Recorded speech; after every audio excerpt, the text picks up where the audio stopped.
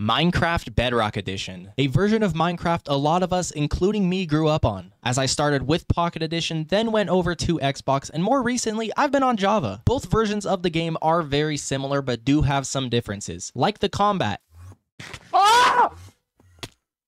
I'm KnightZerk, and today I will be surviving 100 days on Minecraft Bedrock Edition. Before we get into this, I do have 3 goals I want to complete before the 100 days are over. Goal number 1, make an XP farm of some sort. An XP farm will be incredibly useful and definitely is super important to have. My second goal is to get a full set of diamond armor and diamond tools. And my third goal, defeat the Ender Dragon.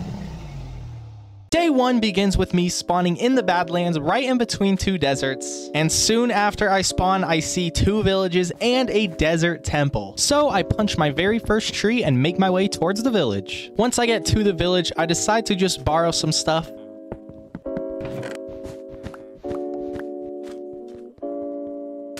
Afterwards, I crafted my very first tool and decided to check out that desert temple. I made my way down to the chest room, and sadly there wasn't really any good loot. I mean, we did get a saddle and some horse armor, but nothing really too valuable like diamonds. I then leave the temple and make my way over towards that second village. I borrow just a couple things yet again. And then I have a very important decision at the end of day 1. Which color bed do I want to go with?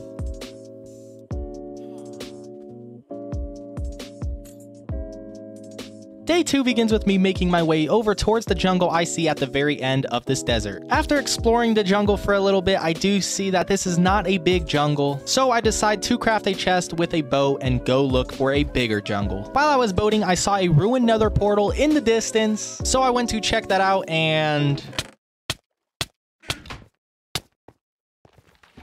the loot wasn't too crazy. There was just a couple of enchanted golden items. And since it was getting close to night, I had the thought of just staying on this island for the night and then making my way over towards the jungle I see in the distance. But after a hit from a trident took over half my hearts, I decided we'll go to that jungle island now.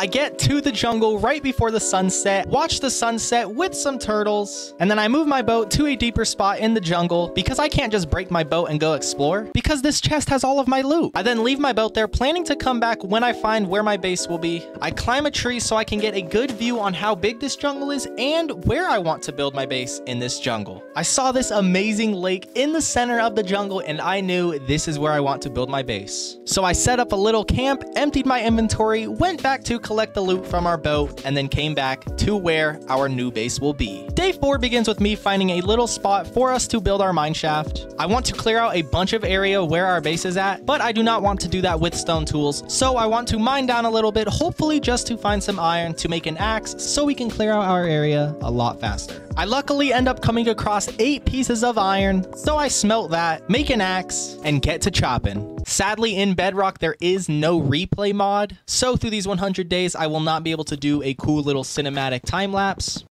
With all of those trees cleared, we now have 3 stacks of oak logs and over 2 stacks of jungle logs. The next step for us is to flatten this area out just a little bit with our efficiency 2 golden shovel. And that was not enough, so I made a stone shovel. And that was not enough, so I made another stone shovel. And that was not enough. But I now finally finished flattening out this area. Now it was just time to use this extra dirt to fill in some little holes. I got some sugarcane planted, watched the sunset with our new friend. I turned coordinates on because I wanted to go mining, and coordinates can be very useful when you're down in the caves. But since I couldn't find a cave near me, I decided to check out underneath this lake. It went pretty deep, and while I was down underwater, I did see a moss block, so I broke it, and it led us into a moss-covered ravine, and this is one of the coolest caves I've ever come across. Sadly, the look of this cave was the only cool thing about it, as in total, I was able to find 40 iron, about half a stack of gold, and no diamonds. I was very disappointed by the end of this trip. I made my way back to surface by the end of day 8, and I smelted the iron and gold that we were able to find. I move our little setup over just a little bit because right here is where I actually want to build our house. I then collect our smelting ores and make an iron chest plate and some iron pants. I saw this cow off in the distance, so I went to grab some wheat, and then I led him back to this little hole where we are going to start our cow farm. The next thing I wanted to do was get started on building our first house. But first, I knew I was going to need stone bricks, so I went down into our little mine shaft, started mining for some cobblestone. Day 10 begins with me seeing the sheep and deciding to start a little sheep farm. I then head back to our mine shaft, mine some coal, and mine some iron. I also go through and collect our sugarcane that has been growing and expand our sugarcane farm. I then dig up some sand for our windows and get some wood ready to build our house. I then begin the outline of our house, and then I realize I actually want our house to be elevated, so I take it down, work on making some stilts, and that is it for day 10. Day 11, we start with this, and day 11, we finish with this. Yeah, I couldn't really decide on how I wanted our support beams to go. I built this little pathway that was going to be around the edge of our house. It just seems like it really fits with this jungle theme. I then started to make this railing around the outside of where our little pathway is at. I started mining even more cobblestone. Once I finished our railway, I knew I was going to need more, so here we are. Now it is time to actually get working on our house, and here's how that went. I first started off making these pillars. I then added the spot where we are going to have our windows at, and then it's time to make our roof. Once I was finished with 1/3 of the roof, I decided to take a look, and I thought, oh, I made the roof on the wrong angle. So what did I do? I took down the roof.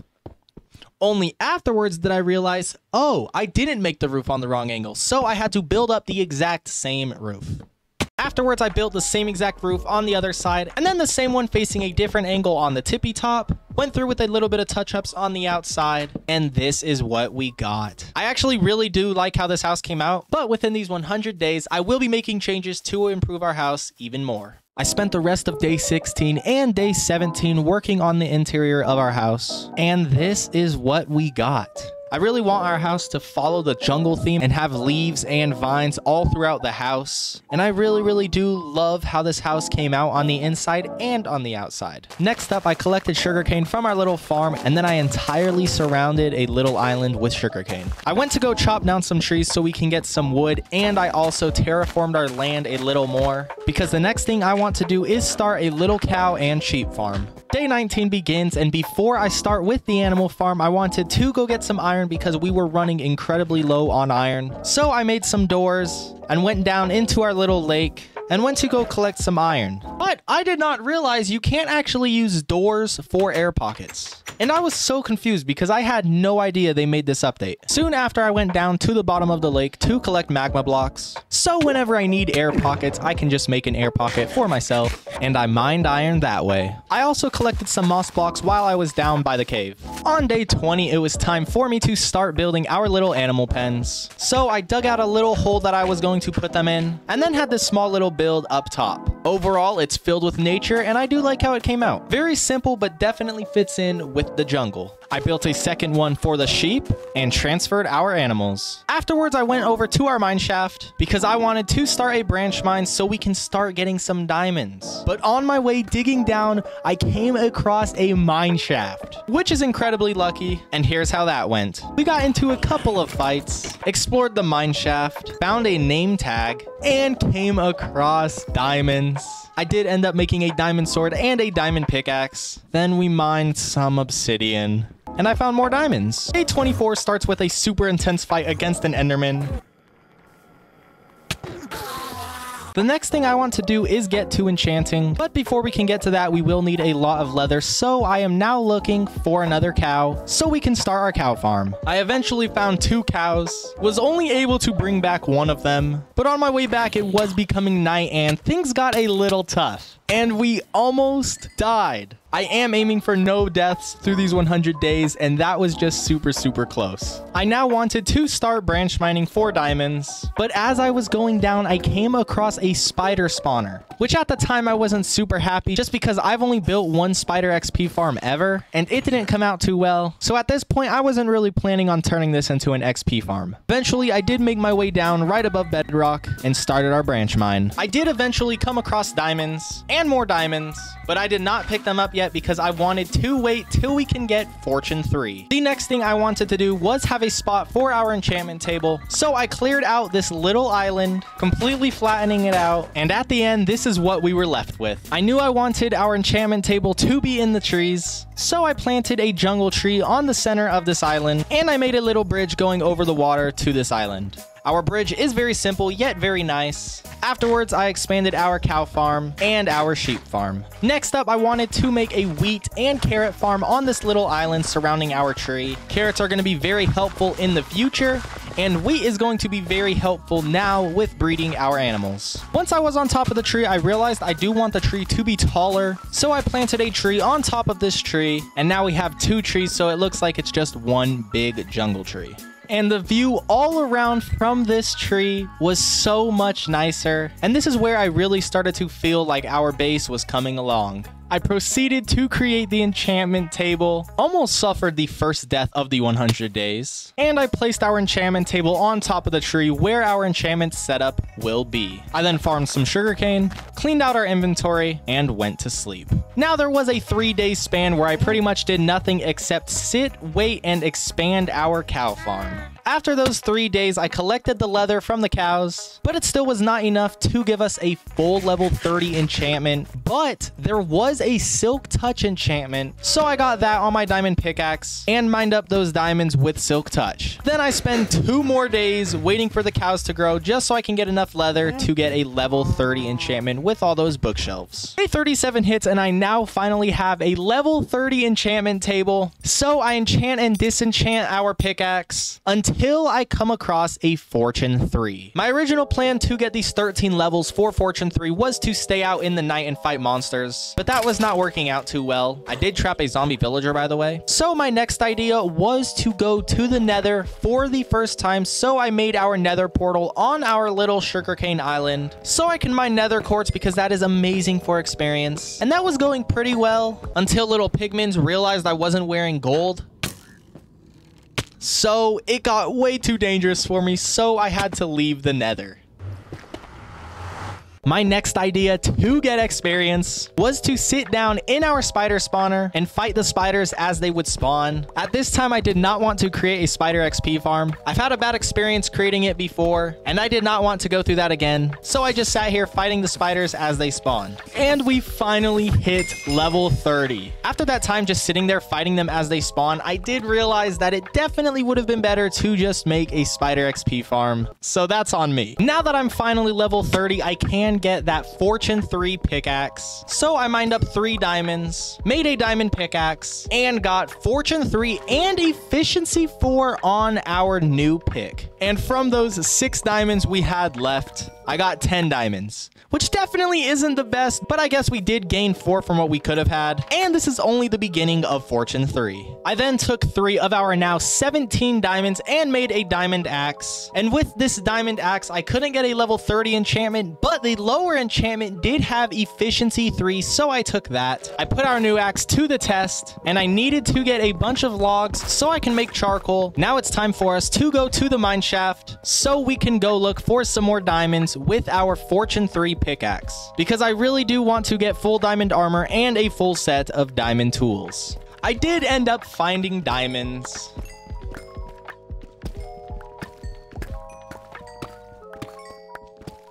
There were 10 diamonds, and with our Fortune 3, we did get 24 diamonds. Now, since I've never come across a vein that big before, I did show that I have never switched this world into creative or activated cheats on this world, just because that was very strange to me. With our now 38 diamonds, I created a full set of diamond armor and a full set of diamond tools. And on day 43, we have accomplished our first goal. The next thing I wanted to do was complete another goal and turn our spider spawner into a spider XP farm. So I got together everything that I would need. I went down to our spider spawner and got building the XP farm. If you want to know how to build the exact same XP farm I built, head over to JC Plays. I'll have a link in the description. He is the one who made the tutorial that I am using for this XP farm. While I was following the tutorial, I did mine right into diamonds, which was super cool to find. I finished the XP farm and sat AFK for 3 days with no sleep. If you want to build this for yourself, the tutorial I used will be in the description down below. I end up coming out level 36, which is enough levels for 3 level 30 enchantments. So I went to our enchantment tree and I proceeded to enchant all of our armor.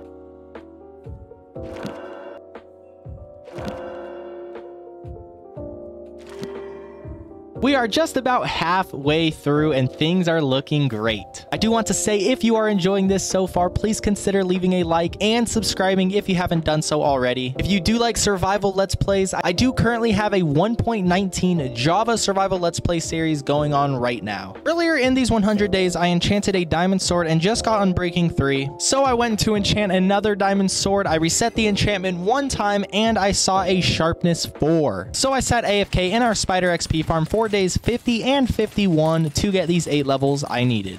Now on day 52, I am level 30, so I can enchant this diamond sword. And I enchanted it for sharpness 4, and I ended up getting looting 3, unbreaking 3, and knockback 2 on it. And the whole reason I wanted to enchant a sword was because I was getting ready to go into the nether. Because the next thing I want to do is face the ender dragon. But to do that, I need ender pearls and blaze powder. Day 53, I got everything I needed to head into the nether safely, including turning on my coordinates, which turned out to be a great decision. My master plan was to give these piglins gold so I can hopefully get ender pearls. I see all the speedrunners do that. And apparently I don't know what I'm doing because I just gave the 3 of them a stack of gold and I got 0 ender pearls in return. But I did get 2 fire resistant potions, which is perfect because that is what you need in the nether. Day 54, and I come across a biome in the nether that spawns endermen like crazy. So I stayed around here and fought endermen for quite a while, and with our looting 3, it was very easy for us to rack up our ender pearls. By the way, how I'm counting the days in the nether is every 20 minutes of recording, I just go up a day because it's 10 minutes for a day, 10 minutes for the night. And since there's no daylight cycle, this is just the best and most accurate way for me to continue counting the days while we're in the nether. I had plenty of crazy different fights, but none of them were as intense as this one.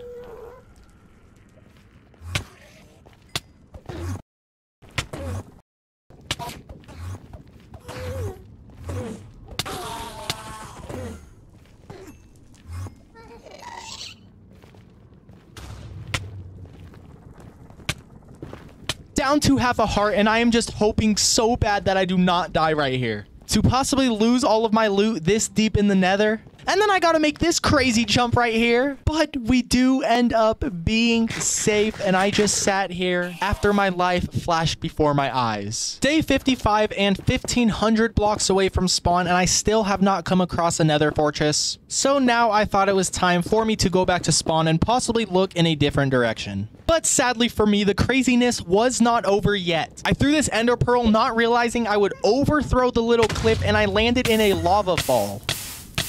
I luckily did have this fire resistance potion on me, but this was yet again another point where my heart was racing like crazy. Right here is the last close call in the nether. I actually opened my inventory, but when I did that, I was actually looking at the enderman and I didn't get too close to dying, but I really was scared at this point. Day 57, and I finally made it back to our portal. I emptied out my inventory, preparing to go back to the nether, but head off into a different direction to hopefully find a nether fortress. And that is exactly what I do. Day 58 comes along, and I head off in the exact opposite direction that I went in last time, in hopes for a nether fortress. And after going 400 blocks, I finally come across a nether fortress with a blaze spawner. So I kind of build around the blaze spawner so a gas doesn't blow it up, and I sat here collecting blaze rods. I make it back the morning of day 59, and I am almost ready to face the ender dragon. I then spend all of day 59 chopping down trees. After coming that close to death, I just wanted a day to relax. Day 60, and it's time to continue preparation for the ender dragon fight. I enchant my very first bow and get Unbreaking 3 and Power 4. The next thing I wanted was Infinity, so I enchanted and disenchanted until I found that. I finally did end up coming across Infinity, and guess what? It is now time to sit AFK at our spider XP farm yet again. I do make my way up as it's turning night, and I get Infinity. I then make another diamond chest plate, hoping to get a nice enchantment to combine it with the one we have now, but I do only end up getting Unbreaking 2. I then combine our 2 enchanted bows, combine our 2 enchanted chest plates, and heal all of our armor. I then make Eyes of Ender, and it is time to find where the end is at. I throw my first Ender Eye, and it points back towards the direction of spawn, and it doesn't break, and actually none of my Ender Eyes through this whole process broke. Day 64, and we are back at spawn following our ender eye. I did come across a ruined nether portal and another desert temple, but there was really nothing to mention from either of them. I did come across this desert temple that was buried within a village, which is super cool, but the loot was nothing too crazy at this point of the game where we're at now. I then traveled off a bit through another Eye of Ender, and it was pointing right back to the village we were just at. And yes, the stronghold is located under this village. It was now time to travel back home, drop off all of this loot we've gathered, and gear up completely for this fight. Before I left for this crazy battle, I've named our panda that's been with us since the beginning Billy, gave him some bamboo, and it was time for us to go back to the stronghold. Bum, bum, bum. As I was right in front of the portal, I set up a little camp where I dropped off some extra armor and set my spawn just in case I did happen to die. And on day 67, it's time for us to take on the Ender Dragon. For this Ender Dragon fight, I was going to do live commentary, but that wasn't really working out, so the Ender Dragon spawns and the fight begins. Before I started to fight the Ender Dragon, the only thing I wanted to do was take out these towers, but I had such a hard time doing so.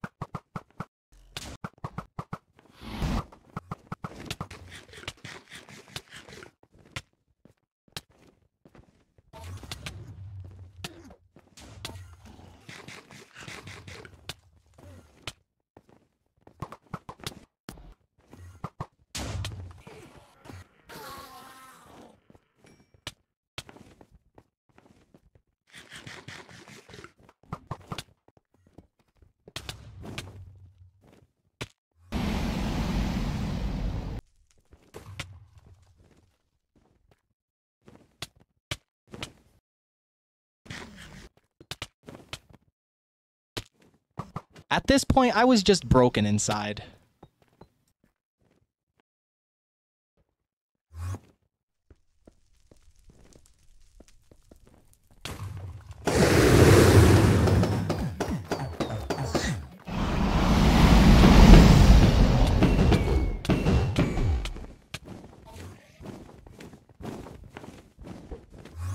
Yet again, another point where my heart is pounding like crazy.